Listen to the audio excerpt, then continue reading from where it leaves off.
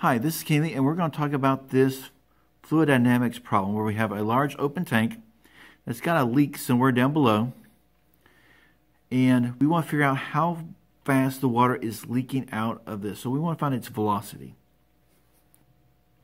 So we're going to use Bernoulli's principle, and since we're talking about water, the density of water, that's what rho stands for, is the density of the fluid, is 1,000 kilograms meters cubed.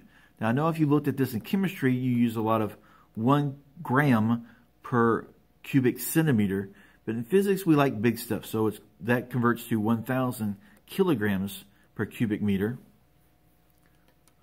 We have atmospheric pressure, where the atmospheric pressure is 1 times 10 to the 5th Newton meters squared, or we have a fancy unit, 1 times 10 to the 5th pascals. So a pascal is a Newton per meter squared.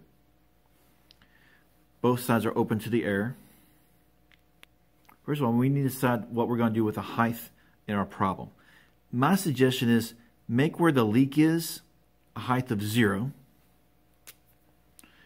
And then the water level is going to be a positive height above that. You can make this 0 and then the leak will be at a negative distance. I prefer to keep positive numbers, so I'm going to start my leak here and say this is 0 meters right there.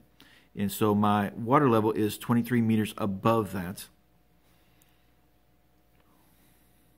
Let's start off by looking at atmospheric pressure. So this is open. That's a key term, open and large. Those are very key terms.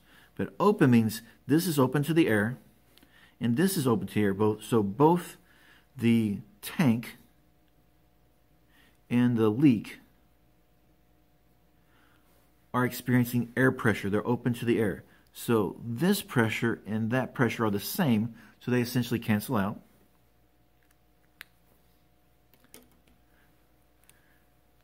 Since the leak is where we define our 0 for the height, h is 0 here, so that term falls completely out.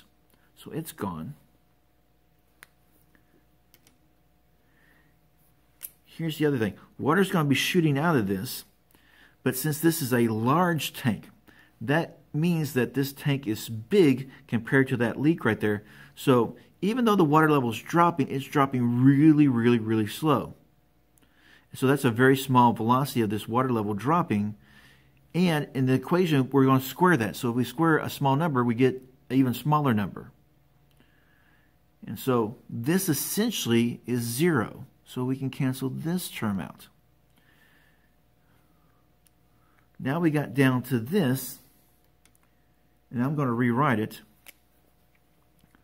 Rho GH1 equals 1/2 rho v squared.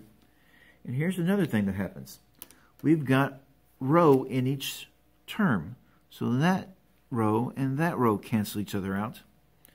And of all that big mess of an equation, we end up with this. GH1 equals 1/2 v squared. And I want to solve for v, so I'll move the 2 over. 2GH1 equals v squared. Take the square root of 2GH1. And H1 is where our water level is. And so to solve this, now that I've got everything solved, it reduces quite nicely. I can actually plug in my numbers and determine the velocity of the water shooting out of that hole in the tank. So 2 times 9.8 times 23. And we get a velocity of, let's see,